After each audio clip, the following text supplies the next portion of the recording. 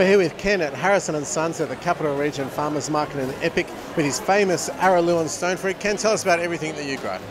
We grow white and yellow flesh peaches and white and yellow flesh nectarines, as well as we grow a few veggies.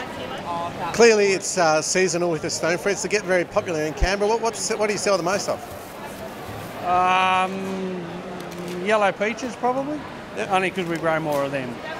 And where's your property based? In Araluen. Which is? Dead south of Braidwood, about 25k. We can claim you as a local then here at the markets. We are local. And how many years have you been coming here to the markets, Ken? I think we started the second year it started, so 10, 12 years or whatever it's been going.